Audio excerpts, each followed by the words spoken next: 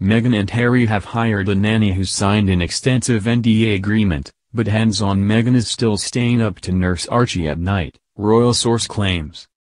The Duke and Duchess of Sussex have hired a nanny for baby Archie, according to a royal biographer. Katie Nicholl, who has written a series of biographies on the royal family, has claimed that hands-on parents Prince Harry, 34 and Meghan, 37, have asked the royal childminder to sign an extensive non-disclosure agreement. However, the nanny is not said to be on call for night shifts, with maternal Meghan staying up to nurse the one-month-old baby, who is reportedly a very hungry little boy. Katie told Entertainment Online, "I've heard from very reliable sources that the new nanny who has been appointed by the Sussexes has had to sign quite an extensive non-disclosure agreement.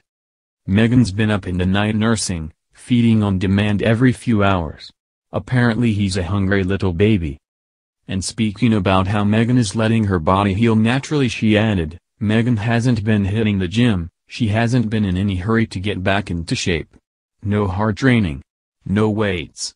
She's enjoying this time, she's being gentle to herself." Female has contacted the palace for comment.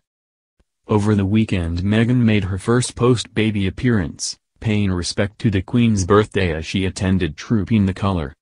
The Duchess was seen sporting a new ring, a diamond eternity ring, which many assumed was a push present. However, Katie refuted these reports, adding that she thought it was a first anniversary present, as the couple wed on May 19, 2018. Katie also predicted that the pair could share another much-anticipated picture of little Archie on Father's Day, after previously posting a picture of the little boy's feet on American Mother's Day. Meghan and Harry welcomed their son Archie on Monday, 6 May.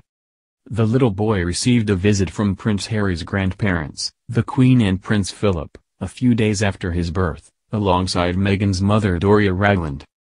Grandmother Doria, who had been staying with the family at Frogmore Cottage since before the birth, has since returned to her hometown of LA.